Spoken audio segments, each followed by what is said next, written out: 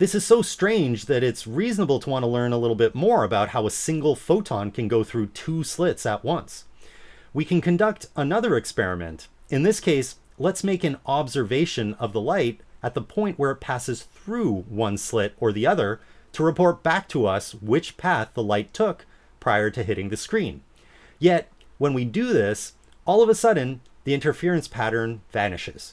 By making an observation earlier in the experiment, we've determined the position of the particle, and now it behaves more like a regular particle in motion without interference effects. Things get even stranger. Imagine if our experiment was conducted over an enormously large scale, like a two-slit experiment that takes light many minutes to travel from one end of the apparatus to the other.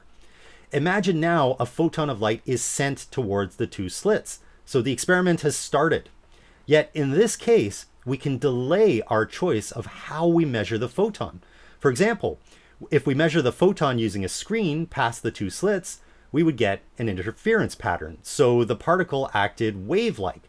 Alternatively, if we measure the light in a way to know which slit it passed through, we produce a particle-like photon behavior with no interference.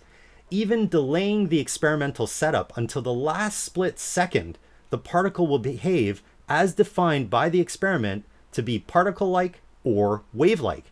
There is no definitive form that the particle takes within the apparatus prior to its observation. It is truly in an indeterminate state. Only the observation or the outcome of the experiment results in a record in our macroscopic physical world, which makes the phenomenon real. There is no phenomenon until it is observed.